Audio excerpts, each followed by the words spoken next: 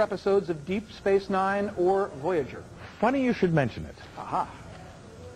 I just got signed to appear in Deep Space Nine as my doppelganger, Oh, yeah. Lieutenant Thomas Riker. That's right. I did an episode called, I think, Second Chances, where Commander Riker discovered his twin, who was somehow split in a transporter accident. That character is going to appear on Deep Space Nine, I'm told, starting in an episode in October. That's exciting. All right, great. Good. Maybe he wrote the episode. Good. It's a plug. It is on Writers Guild stationery, so I don't know. Okay. And let's see. Greetings from the Pacific Northwest. Yes. Look forward to seeing you at the Creation Convention in Vancouver, British Columbia. I will be there. Of the episodes you directed, which episode is your favorite? This is Rick from Olympia, Washington. Which episode? The one I mentioned earlier, I have such a soft spot for, The Offspring. Yeah. I think the most interesting and different episode was one I did last year called Sub Rosa, which was a little more like a Tales from the Crypt. Very horror. Gates was fabulous, and it was the Moorish plains and the cemetery. It was a non-Trekkie type episode, so that was a lot of fun. All right. It's a great gig. Well, I really. Well, and you've brought a lot to the part, right? There's so much that our viewers want to ask you on the faxes, so many things that as a real fan that I want to know. And we add the third element to the interactivity and go to the live telephones. Let's do it. Say hi. Welcome to QVC. You're on the air with Jonathan Frakes. Hi, Steve Bryant. This is Hillary from Tustin, California. Hi, Hillary. Say hello to Jonathan. Hi, Hillary. Jonathan. Hi. I'm a big Star Trek fan. Big. You're watching the right show. Oh, I know. I stayed up last night for 10 to 12 with Patty. Oh, I saw Patty at the airport, Yeah. Yeah, I did. Great. Congratulations, Daddy. Thank you. Indeed. Did you congratulate Patty, who's about to get married? Did she mention that on the air? Oh, no. I don't think I heard that. I don't think she mentioned it. That's great. Sorry. It's a real family kind of show. That's great.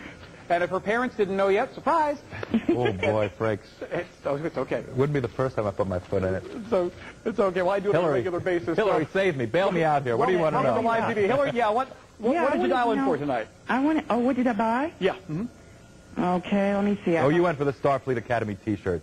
Oh, no, I didn't do that, but How I got about those two big St. Vincent stamps? No, I got two of the new posters for the new movie. All right. And I got get one of those. Yeah, and I got the next generation movie soundboard pin. Oh, yeah. That poster is cool. That is really cool. Let's see what. Oh, the Star Trek ornament. C12585. You've been busy, Hillary. Oh, honey, you don't know it. You're wearing out that plastic. I live for these shows. Every time they got one, I stay up, and I have to go to work at 6 in the morning. Oh, boy. And my boss thinks I've lost my mind. I said, hey, listen, I love it. I've been trucking since William Shatner days. All right. Now, what would you like to know from Jonathan? Are you going to be at the convention in, I think it's in L.A. on December 3rd with Marina? In December 3rd in L.A. Or where are you going to be? I don't remember. I don't remember. I barely remembered I was coming to Philadelphia today. I love it. I'm going to say yes, and I'm not going to be there, and that's going to make people mad. I tell you what I know I have coming up is Vancouver, Toronto, Sacramento this Sunday. Oh, that's far, a little bit. Oh, excuse me, Hillary. No, it's for me. I got a baby. I can't just jump on the plane, Annie.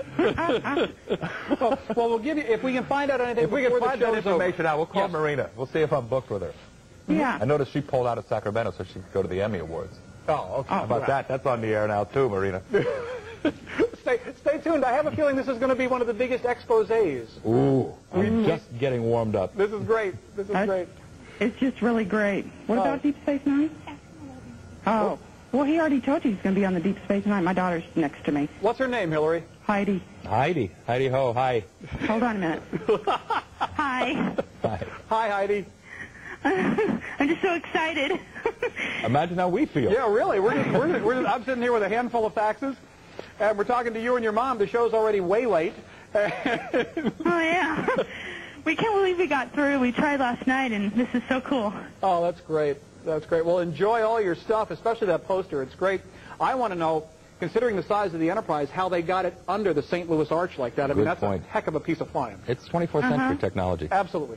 Computer Clearly, Geordi wasn't flying. Here's my mom. All right. Hey, Steve, before I go, I have to tell you, I came home one day. Yes? I've been watching...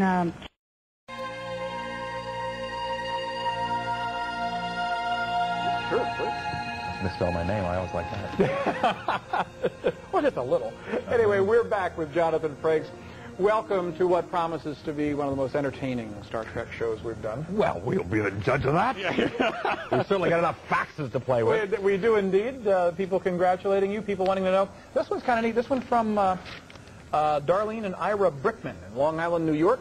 Hey, what about Kathy? And Kathy, okay, I couldn't pronounce it. Sorry, Kajowski. Okay, Kathy Kajowski. She would have felt gypped. I'm sorry, Kathy. She's on the fax. Yeah, really.